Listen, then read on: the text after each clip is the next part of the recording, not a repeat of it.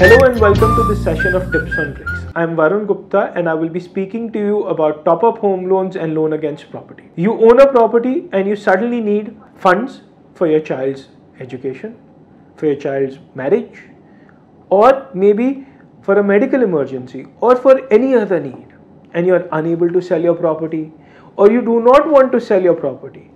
Don't worry, there is another easier way to meet your immediate funding requirements. Most banks and housing finance companies will be willing to give you a top-up home loan or a loan against property based on a property's current market value. They will be willing to fund 80% of that market value, and best of all, they will decide your loan eligibility based on your current income and not the income what you had when you bought the property in the first place. For example, if you bought 40 lakh property and took a 30 lakh home loan against it 7 years ago, and now the current value of the property is 50 lakhs and you've paid down some of the loan and the loan outstanding is only 25 lakhs, you can take a loan of 15 lakhs against that property.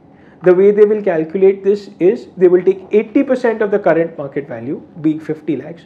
So they will be willing to fund a total of 40 lakhs and you have 25 lakhs loans outstanding. So 40 less 25 lakhs loan outstanding, a bank will be willing to fund you an additional 15 lakh rupees. So don't worry, if you need liquidity and need funds for any purpose, your property can provide that as a solution. You can go to any major bank or any housing finance companies and most will be willing to give you this product. If you have any queries or if you have any feedback, please comment on the screen below this and we will be happy to get back to you. Thank you.